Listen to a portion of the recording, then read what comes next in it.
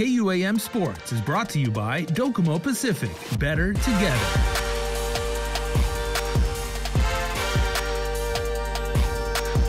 All right, your sports report is coming at you, and I am joined once again in the KUM News Zoom room by a very, very accomplished member of our island sports community, both as a player and now as a coach and an administrator, the one and only EJ Calvo, the man behind the Team Guam National Men's Program. Coach, good to see you as always, man. Yeah, thanks, Jason. Happy to be here.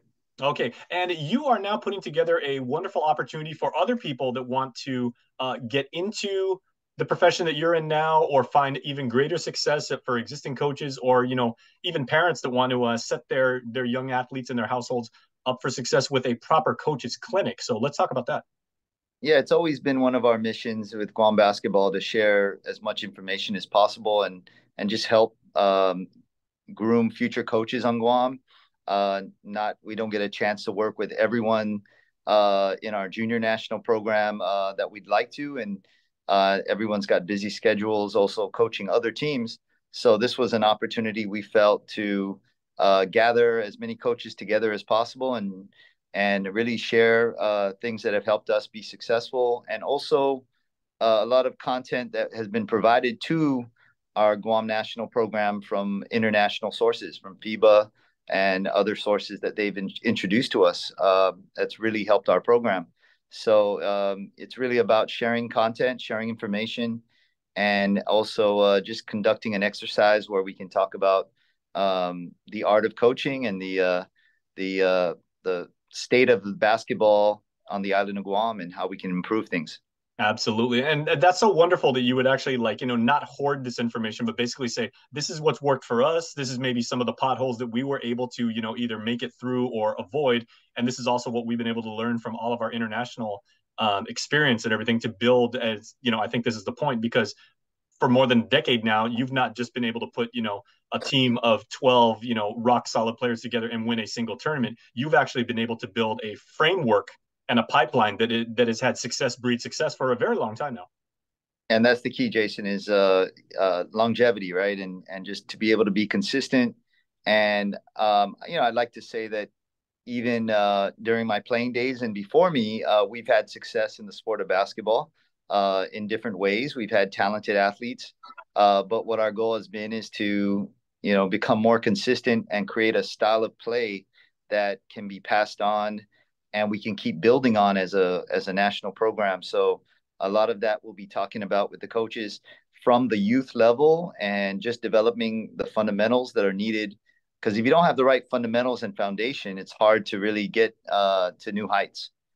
People always skip fundamentals and go straight for the highlight films or the highlight plays. And we really would like, even at the high school level, to take a step back with coaches and reemphasize fundamentals and the thinking the game through the right way. Because what we've seen as players come out of middle school and then out of high school to our program, that we have to almost revert back and improve on a lot of simple areas of the game that really should be honed at the junior national level or at the youth level. But it's difficult thing to do as a coach because, with information the way it is today, young athletes are always looking at the best in the world. They're always looking at all the highlights and exciting plays that are being made all around the world. And with that comes all kinds of different ways of learning the game that they may not be taught the right way to implement it, to make it actual functional in the game, especially in their game, because every player is different. So that's some of the things we want to focus on and help coaches overcome those obstacles, because we are also coaches working to overcome those obstacles with our players. And, with your particular responsibilities in charge of the Team Guam men's program, you've probably got, the most jobs on your shoulders, like of any coach within basketball, because you're thinking about, about nutrition and diet and scheduling and, managing personalities. And again, taking the current senior level program and making sure that, the younger players are coming up like at the right pace and everything. So what message do you have for like you said, like other coaches about, managing progression and making sure that your team is accelerating at the right pace that's appropriate for them. Yeah, well, what's going to be interesting is my experience coaching a men's national team, or and with our women's national program, the same. It's very different because you'll get players of different, you say somewhat different skill levels, but also from different generations. And so it's not like coaching a school team where everyone pretty much went to school together and continues to go to school together and hangs out. You have very different personalities. So what we talk a lot about is building a culture that we all can buy into in our program. And I think it's way more challenging when you have a program of such diverse players. But there's a lot of ways that you can cultivate that culture so that everyone's on the same page and approaches the game with a common goal. And when that happens, it comes down to a little bit of the tactics and fundamentals and what you're going to do on the court. But a lot of what gets in the way and a lot of the questions I get from coaches all the time don't even have to do with X's and O's. It's more about creating a leadership platform for your players, also how to work with your assistant coaches and have a coaching staff that is kind of creates that good structure for the team. And yeah, we'll be sharing a lot of things that we've learned, and we've also sought out this information over the years. And it's crazy to think we've been at this with the men's national team for a decade now, and it's evolved because of our pursuit of continued education. Right? We're Perfect very word. much we're very much students of the game. This is a passion project, of course, for many of us. We have other jobs, but when it comes to coaching and being around the sport, we're weekend warriors most of the time, or we get together in the evening and we get focused on how to do the job or the task at hand the best of our abilities. Well, let's talk And I about know, that. And I thought that phrase "continuing education" was so perfect because the game is evolving so much right now, and like you said, most people that take up basketball, they take their cue from the NBA. They don't necessarily watch NCAA's, or they may not watch the European leagues and everything. But all of this together really contributes to a game that really right now is positionless basketball and everything. So this is a great primer for coaches of any level absolutely. to register, to show up, and actually get up to speed on what the game is teaching now. Yeah, that's going to be a topic I'm definitely going to address is that phrase of positionless basketball, because I think it gets a little bit confusing sometimes because it's very easy to define as there are no positions, but I think that's incorrect because there are very much roles and positions that everyone needs to be aware of. However, it's more so the skill set and the IQ that players should have, where although I'm playing the center position, if I have the opportunity to say, pop out to the perimeter and make a play that maybe a guard would normally have made. So it doesn't mean that I am no longer playing my position. It's just I have more flexibility and my skill set allows me to do more. And then you got to remember on the island of Guam, especially, as well as the region around us, um, the traditional or the real talent is at the guard position for a majority of the players. I mean, because of size and the manner of which our game is played, it's a very guard oriented game. And you've had an interesting roster over the past few years now because you've been able to coach, and I'm sure you had to adjust your own coaching philosophy because now you work with players who are around 6'9", 6'10". You've dealt with guards who are maybe way about like 220 and everything like that. So Yeah, how is it been for you to actually work with that kind of evolving talent and change your own strategy? well, it's very easy to adjust when you have a structure and you can look back to your style of play and make those easy adjustments. But the fundamentals don't change. Our defensive fundamentals don't change. Our playbook may make a little adjustments because we have opportunities to take advantage of matchups or strengths of some of our post players. But in terms of how we move the ball, how we shoot the ball from the outside, our guard play even had to elevate their game because now they have better options in terms of pick and roll play. And so I know some of what we deal with on the men's team, and those are great questions. may not be the most important thing for youth coaches today. But we're definitely going to be there to share whatever some coaches would want to learn. I actually have some registrations already for the clinic. And it was very interesting that they also sent specific items or curriculum that they'd like to talk about.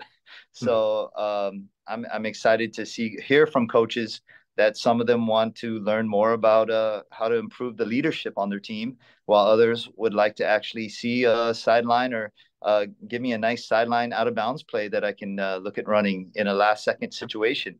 So it's very different requests that I think I'm excited to meet more coaches on Guam and share information. And it's, there's never enough time. But we've broken the clinic this weekend into 2 days or 2 sessions. Friday evening, we'll have a session from 5:30 to 7 p.m. for a level 1 coach. And that could even include parents. It's the level 1 is basically the beginner level of basketball, where it's either very young youth players or coaches wanting to really instill fundamentals in their team, maybe even up to the middle school level.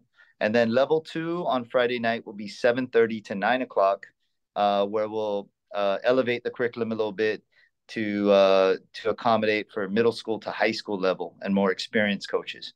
So I really felt that was important, Jason, because I've had a couple of these informal coaching clinics, and the curriculum is so vast. So you'll get a coach that really doesn't want to talk about pick and roll defense, and it kind of distracts from the meeting.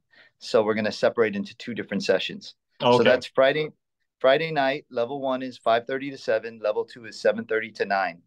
And all clinics are at the University of Guam Calvo Fieldhouse. You can't really teach like proper spacing when you're trying to run an offense to kids who are still kind of learning how, get their hand-eye coordination just to dribble, right? Yeah. Absolutely. It's going to be very fundamental, but hopefully it's definitely not going to be boring. I think I'm a big in terms of coaching fundamentals. I coach fundamentals on the men's level, and yes, even our very experienced, highly talented players sometimes have to be reminded of the fundamentals of the game and footwork and passing and decision making. So it's not fundamental. Doesn't just mean for a beginner. It just means that you need to reinstill some of the basic skills that you need in the game. And then after Friday night, we're going to come back on Saturday morning, and the level 1 group will be from 8:30 a.m. to 11:30 a.m. Level 2 will be from 12 noon to 3 p.m. So it's a full day on Saturday. We have more time to spend with each other on Saturday. And I have some players coming to set demonstration, almost get them through a workout. So we'll have a mix of classroom time and on-court training. And coaches will be able to absolutely get opportunities to ask questions, take notes, and see drills happen. And it's coaches learning from coaches too, right? Because not only have coaches sharing with coaches. It's absolutely. Coaches is one of the amazing rosters that you've been able to assemble with the national team too. So talk about some of the people who will be like in your support staff. Yeah, so I definitely have coaches that have helped me on the men's team, including Jin Han, Chris Fernandez, Cy Conception now is working with our men's team.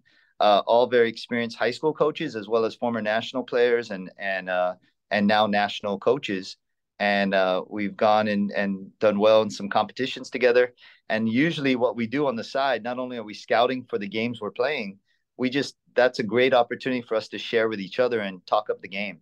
So what we're going to do in this clinic is break down and share that with others.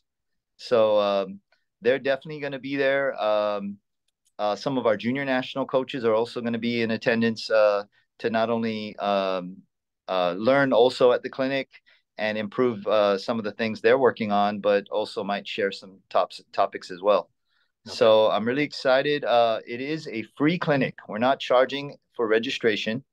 What we're asking for as an option is our junior national teams are all fundraising throughout the summer for their travel. We have junior national teams traveling all the way to Amman, Jordan, to compete in a FIBA Asia tournament in Jordan. And we have also our U17 teams traveling to Papua New Guinea later this year. So any support and donations to help those teams with their travel costs will be collected and directed right to them. We're doing this not only to help them, but also just to improve the sport on Guam. So I appreciate you giving us a chance to let the community know about the clinic. And it's, again, May 5th and 6th, Friday and Saturday, Friday evening and Saturday morning. Absolutely. Okay, Coach, before I let you go, I do want to ask about one thing, because one thing that I always have appreciated about the Guam sports community is, we all support each other. Is, like across like different sports, we recognize, great coaching, great players, our ability to compete against each other and for our island, right? So even though this is a basketball-centric clinic, what if other coaches would like to, from other sports, like you may get a tennis coach or a wrestling coach, want to kind of go there and say, like, what is another philosophy that I can use and bring back to my program, like on a more abstract level? Because I know a lot of people like doing that cross training. I definitely am a cross training coach as well. I definitely take a lot from my football background. I enjoy watching a lot of other sports and other great coaches in other sports. Because you're a point guard and you are also a quarterback. Yeah. So I cross a lot of analogies, a lot of coaching tips, but I would definitely say that it would be beneficial if anyone that wants to just pick up some information about coaching in general. I know that we will be talking about building a team culture, about values and objectives of our program. We've been doing more sports psychology training with our national program. So I'll share a little bit about how we work to improve our mental toughness and leadership. So before we get into a lot of the technical nuances of the man-to-man defense or our transition offense, we will also be covering things that I think coaches would enjoy, regardless of what sport they play. Perfect. Because coaching is an art. I mean, it's teaching, it's philosophical, it's motivational, it's managerial. I mean, it's all these different skills that you need. I mean, it's not for everybody. I mean, it's changing. It's ever changing. Yeah, you have to be flexible, and you can't always say you can have your basic foundation, but if you're not flexible, things change around you. Your team often changes, and if you're stuck to your way of doing things, I think you're going to have a tough time in the long run. I think you have to look at every team as a new opportunity to either build on strengths of the past that they can harness, or look at being a different team and a different unit. Well, and as an illustration of that, before I let you go, because I was talking to two-time Olympian Chris Duenas, like the swim coach now, and he said that Chris actually said that he really recommends his swimmers, and he goes, you should also go play tennis, go play basketball, because he goes, I just need you to understand that there are different mentalities of knowing how to compete and knowing about preparation and execution and everything that you can definitely take back to our sport and that you can apply in the pool. And he goes, I'm absolutely an advocate of the cross training mentality. Yeah. I'm excited. I hope we hope to see a lot of aspiring coaches as well as experienced coaches. I'm happy to see some initial registrations because you don't have to register. You can just show up, by the way. But some are sending emails just letting us know I'm interested in this time slot or this time slot. And they're asking questions. And I was excited to see some very experienced coaches that I enjoy watching their teams play. But they're also showing me that they're hungry for more knowledge, like I am. So we're going to be able to work on and have a good clinic this weekend. There you go. And that email address, everybody, is basketballguam@gmail.com. If you have any questions for Coach Calvo or any of his staff over there, they are the very best of the best on our island. And if you want to be the best, you got to learn from the best. And Coach, it's amazing that you're making this opportunity available to people, again, whose calling is the profession that you've undertaken. So thank you very much. Yeah, thank you, Jason, for the time, and look forward to seeing everyone. Thanks again. KUAM Sports is brought to you by Docomo Pacific. Better together.